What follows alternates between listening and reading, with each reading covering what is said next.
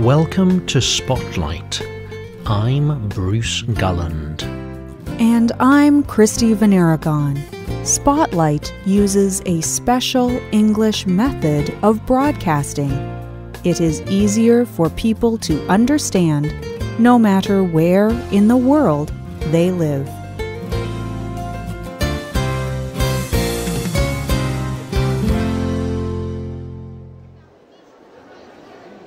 The Bukit Timah Shopping Centre is in Singapore.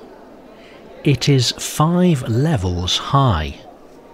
It contains many different stores. But it is different than most other shopping centres. If you went there, you might be surprised. The stores are filled with women. In one store, you would see a woman with a baby doll.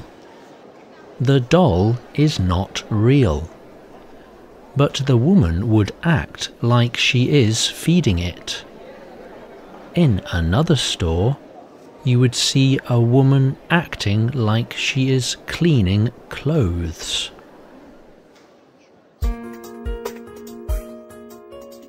These stores are selling domestic workers.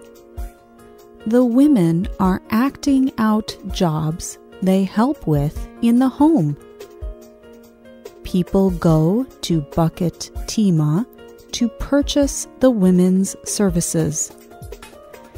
The women will become the buyer's servants for 2 years, or even more.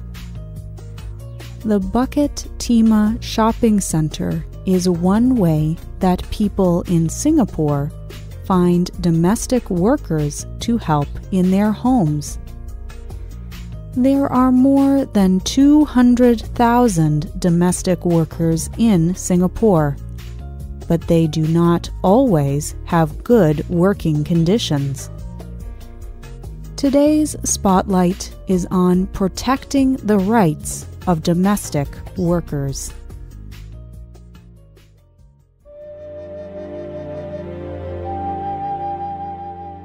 The International Labour Organization, or ILO, is an organization that works to protect the rights of workers. The ILO estimates that there are more than 52 million domestic workers around the world. Domestic workers can have many different responsibilities. They do jobs like cooking and cleaning. They also take care of children and old people. Most, but not all, domestic workers are women. Some of them are children working illegally. Many domestic workers leave their home countries to find work in other places. They are often helped by recruiting agencies.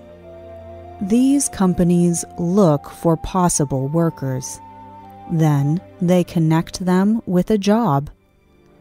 Most of the time, domestic workers come from poor countries. They work for wealthier families in other countries.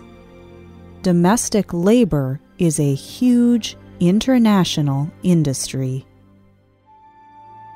In many countries, there are systems that protect the rights of workers. But in most places, these systems do not protect domestic workers. Their work is unofficial. They work for an individual or a family, not an organization or company. The employers do not answer to any legal authority.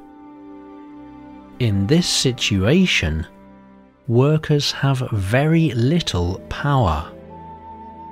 This makes it more likely that they can get hurt. And sadly, this is often what happens.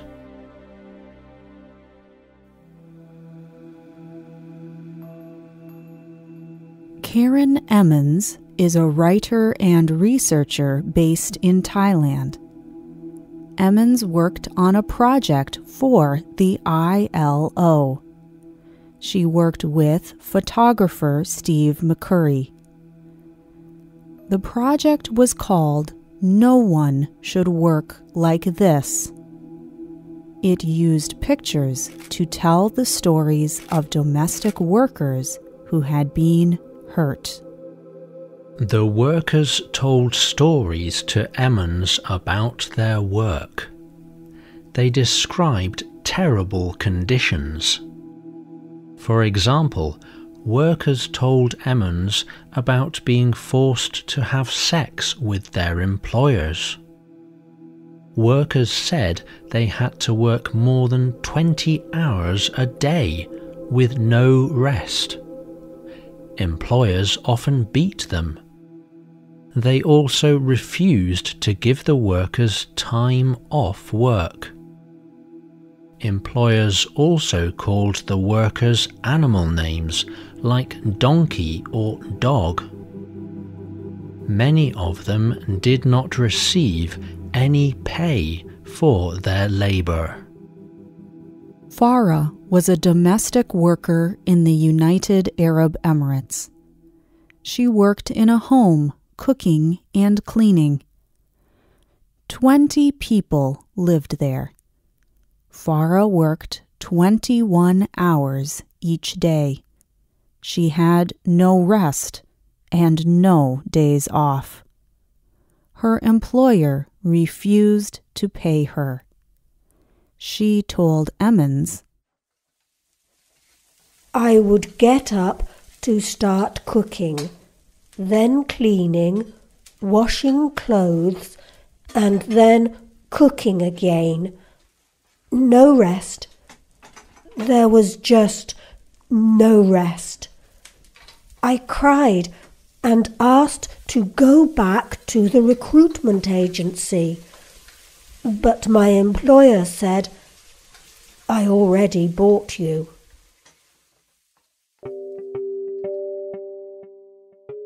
Some domestic workers go to their recruitment agencies for help. But often these agencies also hurt them.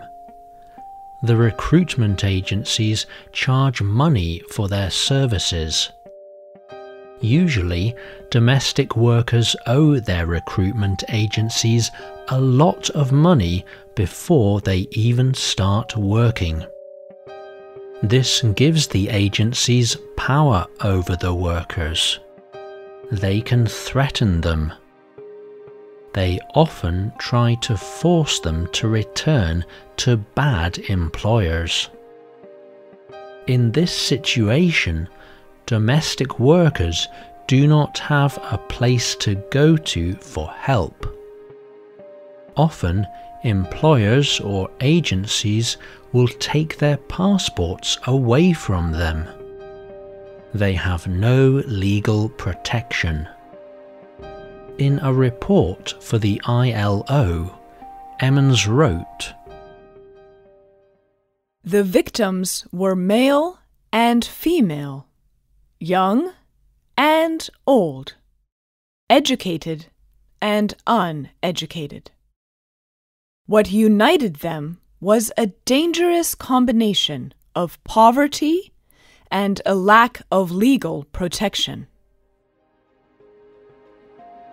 For many years, domestic work was informal. Governments did not consider domestic work official employment. There were no laws to protect workers. In a YouTube video on the ILO website, Emmons said, "The first step for change, I think, is that domestic work needs to be recognized as work. They need to be treated as humans. Right now, they are not being treated as human. They are being treated like property." They are being treated like animals, or worse. Today, the international community has recognized that domestic workers have rights. In 2011, the International Labour Organization wrote Convention 189. Convention 189 recognizes domestic workers as part of the official labour force. It states that workers have rights. For example, they have the right to a written contract. The contract is between the employer and the domestic worker. The contract must state their hours, time off, amount of pay, and other rights and responsibilities. Under the convention, employees and agencies cannot keep workers' passports. They must promise a safe working environment to workers. This includes periods of daily and weekly rest. Workers also have the right to legal protection and a fair trial if they are accused of a crime. So far, only 17 countries have officially agreed to Convention 189. Many of these countries are in South America. No countries in the Middle East have agreed to Convention 189. In order to fully protect domestic worker rights, every country needs to agree to the convention. There is still a lot of work to do to protect the rights of domestic workers. But people have hope that Convention 189 is an important beginning to change. Emmons said in a YouTube video, Huge change has to come. Governments need to send a message to their countries. They need to say that what is going on in the privacy of homes is not right. This begins by agreeing with the convention. This would bring changes in laws. And later, it could bring changes in the way people behave toward other human beings.